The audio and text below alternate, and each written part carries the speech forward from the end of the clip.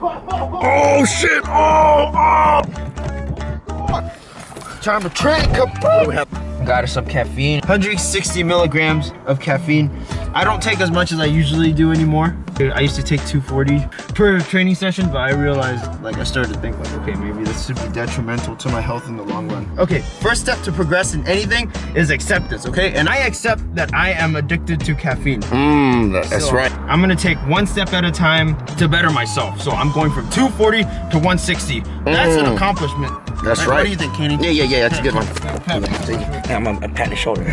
We're here at Crunch Fitness, you see that? We usually raid this gym. Turf area, me and Brian always come in here. We paddle, we make all this loud noise. And in the beginning, they used to give us a lot of crap, but now I think nowadays they've been a little nicer about it because we give off our good chi. You know, we inspire people to train a little harder in that gym. You must tap into your warrior spirit. The warrior spirit. All right, guys, I want to make one fine point that no matter what, if you have all this crap in your head, none of us should ever walk through those doors unless your mind is clear. Okay, clear of all distractions. You leave everything at the door. What's this? Caffeine. All I think about here is caffeine and then some protein, of course. Yes. So moral of the story, you do not walk through those doors, those holy doors of the training hall unless you are clear. Rid yourself of your ego.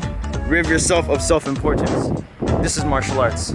Remember what we said about dropping everything? Would you like to do the honors, please? I will do the honors. You must go in helicopter mode.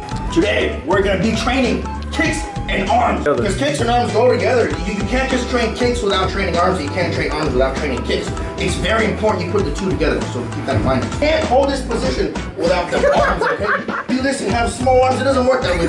You know? Oh shit. And the arms, you must have both.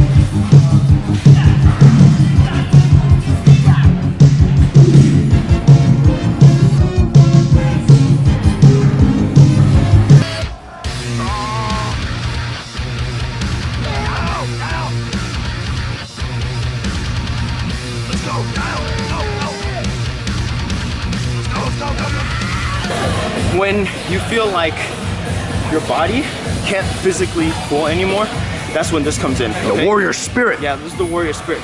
Are my kicks better yet? Yeah, it's better just because you have big arms. Yeah. Get it, Kenny, come on, get it. That's all you. Kenny, get it, Kenny. All in. I see everyone here carrying, what, a 1 liter hydro flask? That ain't gonna quench shit. You gotta carry a fucking gallon. So what's up, boo-boo? So right now I'm editing my film.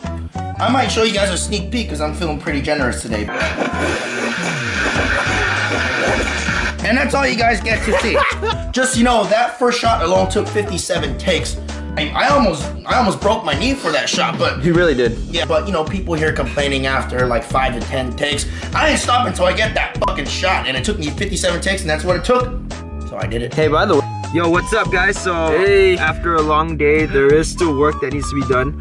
You're probably wondering why we're in a car right now, because we need to do the dubbing for Dance of the Drunken Gods. If you haven't seen the teaser for it yet, go see the teaser right now. I'll put the link in the description. From experience, when we did Rising Dragons, we did our ADR inside a car, and that created like a very old school 80s Hong Kong sound. Script for today, it's transcribed in Chinese and romanized, has tone marks. Ooh, we went in deep. All right, so without showing too much, here are the lines. We're just gonna dub all that crap.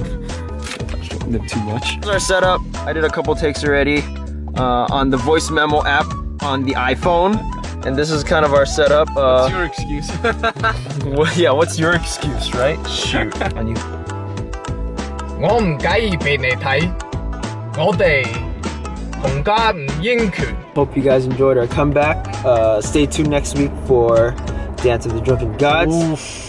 Marshall Club. You are not ready.